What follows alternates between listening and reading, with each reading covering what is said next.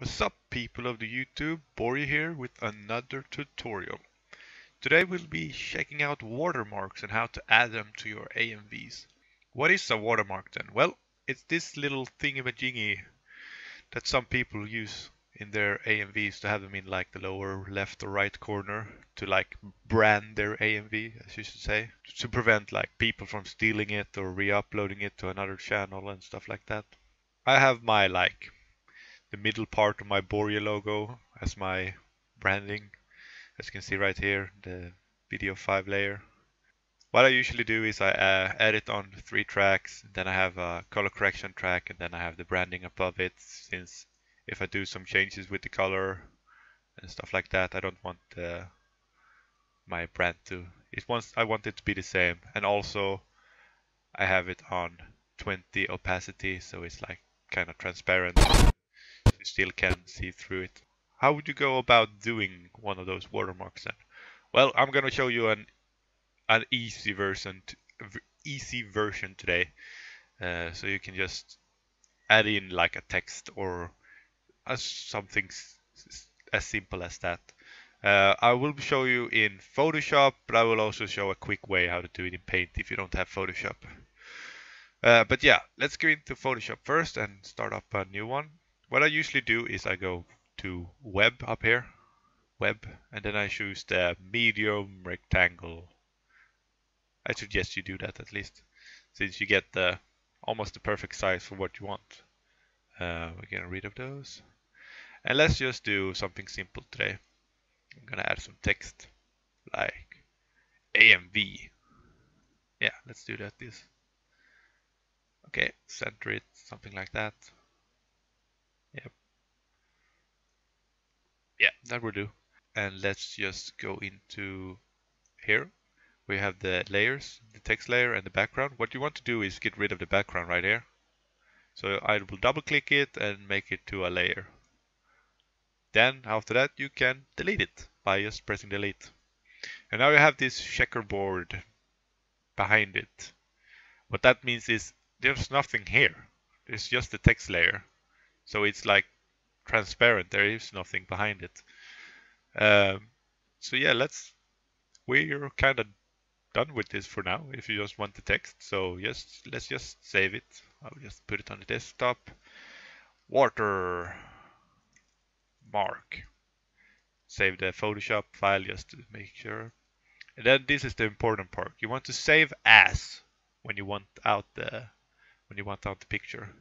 And you want to go down to a PNG file. And then let's just save it. And this will pop up. Now what want to do is change the interlace from none to interlaced, or if it's uninterlaced, just keep it there and press OK. Now what you will have is this file right here. As you can see, it's even transparent in the small thumbnail. So let's just add it into Premiere Pro to the import right here. I have files over here. Let's just put it in the right folder like that. And then what do? You just drag it down to one of the layers on the track. Just get rid of this and drag it over. And voila, you can't barely see it, but it's here since the colors. Let's just do like this and add it up, the brightness a bit. See, you can see it right there. I might be using black text, is not the best since since it doesn't show up that much, but we can just go like in the effect folder. Let's just add drop shadow just to make it visible, like that. So now we can, let's hide this for now, and let's drag this down a bit again. So let's just make it longer and then use the effects control again to position it. Go into motion position. Oh, it's a bit laggy. And then down. Maybe a little bit to the left, like that. And there we go. And then let's just drag it on for the whole video, and maybe even change the opacity as I did with my own to like, let's just say 30. Yeah, that could work. And there you have it. Now you have a watermark.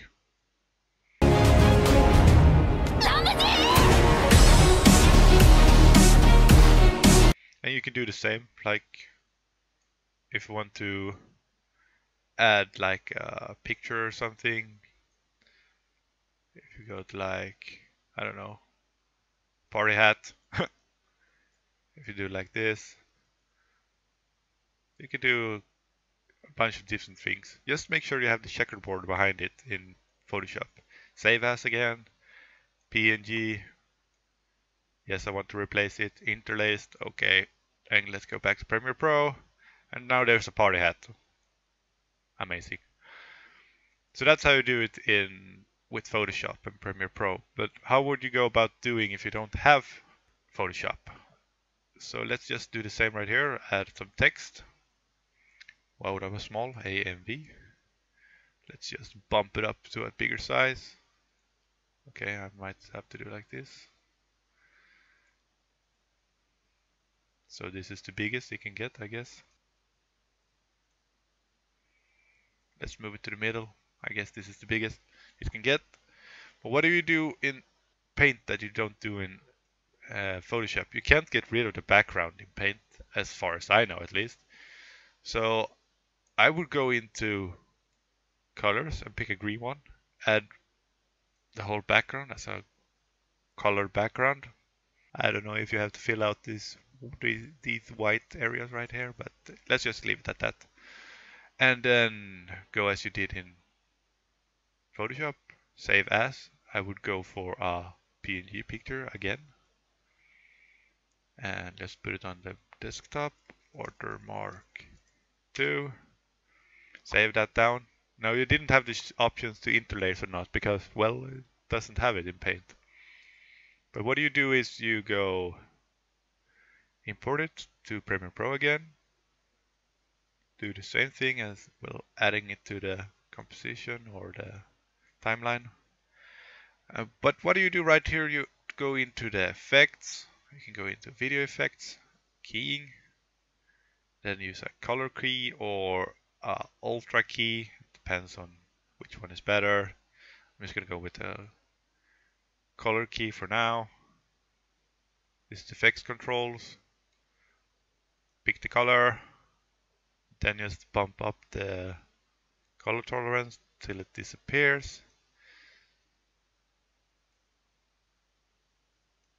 Yep, let's go with that. Now why there are the white parts right here because you need to remove them in Paint. Then you do the same with the motion, drag it over. Just gonna hide the other layer for now. Down. Put it in the corner. Now you could use whatever color that fits your needs.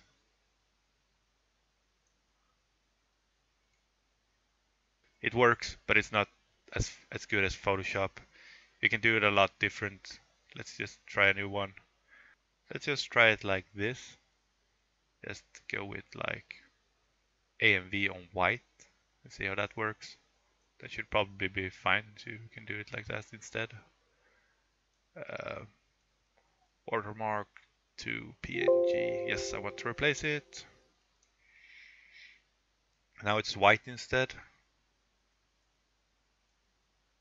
So let's go delete the color key and just go with the Luma key instead. Because that removes like white blackness. Okay, 99 and 99. Let's go just a bit under. Okay, let's keep it up here around 90 mark. Yeah, if you have like black and white Luma key, it can work. Let's just, yeah, that can work, definitely. So just go with black and white, or if you use a color key the way it works, this works a lot better, as you can see. if you just want that text, go with white and black. But yeah, that's basically how you do it. If you have Photoshop, make sure it's interlaced with the checkerboard. If you have Paint, make sure you can actually color key the colors away. And then just add it into the track. Lower the opacity some if you want that. I recommend you do some at least, like that maybe. And yeah, that's how you watermark your videos. And just make sure also that it's the entire length of the video. I usually also add like cross delays, not cross delays, but crossovers, so it like fades out at the end and stuff like that. Like you've seen. Yeah. Well, yeah, that's how you add the watermarks. Hope you guys enjoyed it and you've learned some of it. And yeah, see you in the next video. Bye.